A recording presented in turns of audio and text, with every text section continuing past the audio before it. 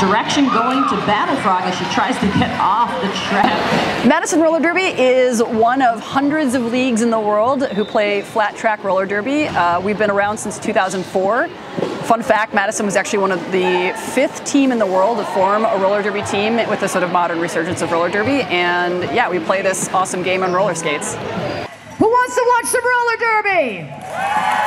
And for your unholy rollers.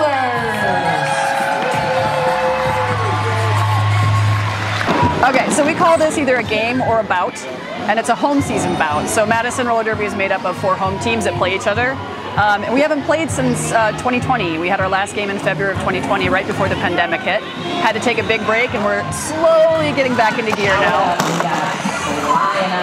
And roller derby is all about building each other up and not being competitive on the level of like, no, we want everybody to succeed. We're here to cheer each other on as much as possible.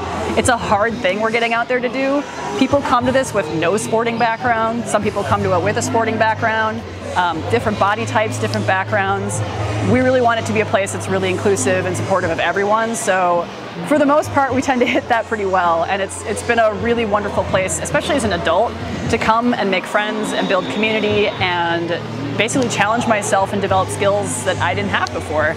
So it's a pretty cool place.